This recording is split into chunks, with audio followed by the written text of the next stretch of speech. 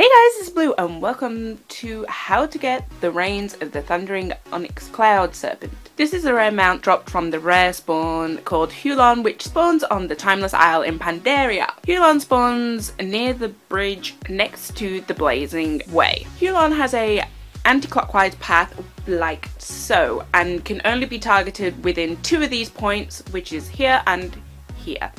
This is because he will be out of range the rest of the time. The drop rate for this mount is only 1%. However, Huolon spawns every 45 minutes to 1 hour.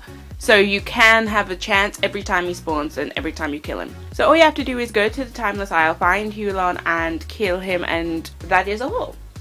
I'll show you what the mount looks like.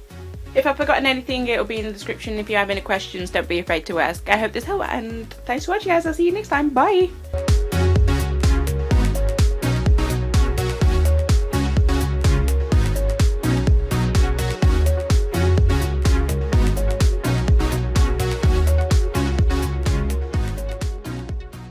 Me, dick. Wow. It's like a lightsaber. No, do it again.